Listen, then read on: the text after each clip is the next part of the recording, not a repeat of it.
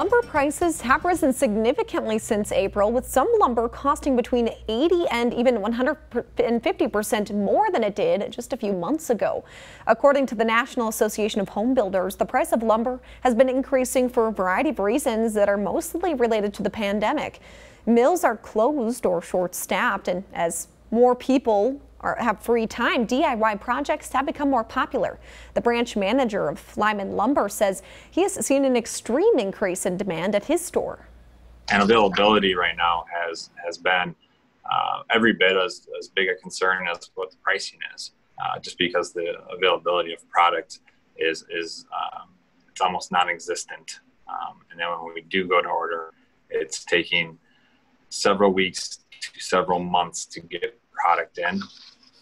Anderson says that the increased cost for lumber is unprecedented and can add tens of thousands to the cost of building a new home. He also says he does not foresee prices dropping this year.